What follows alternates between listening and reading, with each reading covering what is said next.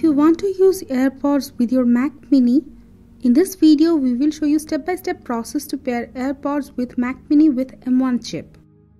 AirPods work pretty well with Mac Mini, and to use it you have to make sure the Mac's Bluetooth is on, because it will be needed to connect the AirPods. Now let's check out the process.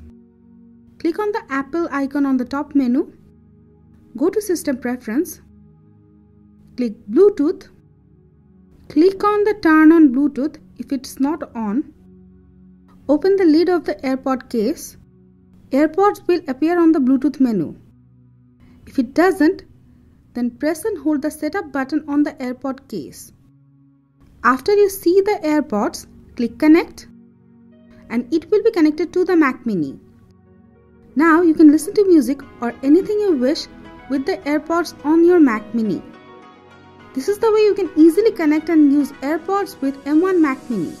That's it for now. If you have any query on the topic, let us know in the comment box, and don't forget to subscribe to our channel for tips and tricks for Apple devices. Thank you.